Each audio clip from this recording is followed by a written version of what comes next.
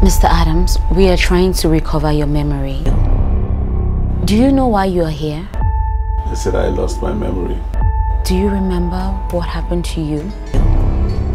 Are you saying I tried to kill my husband?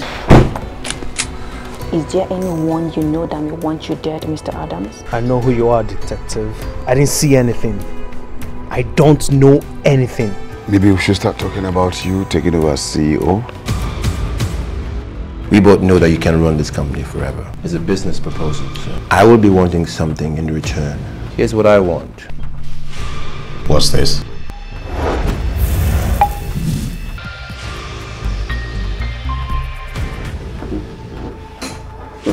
You could have died, you know, and all you're sitting down there thinking about is some dumb project and work.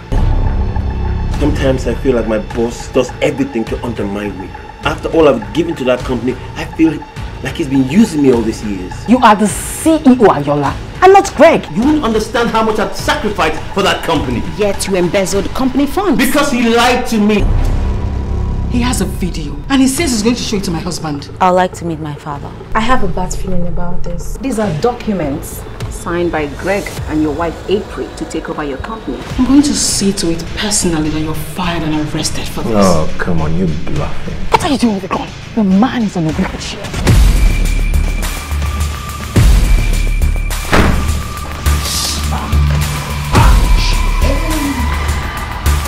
Where do I start from?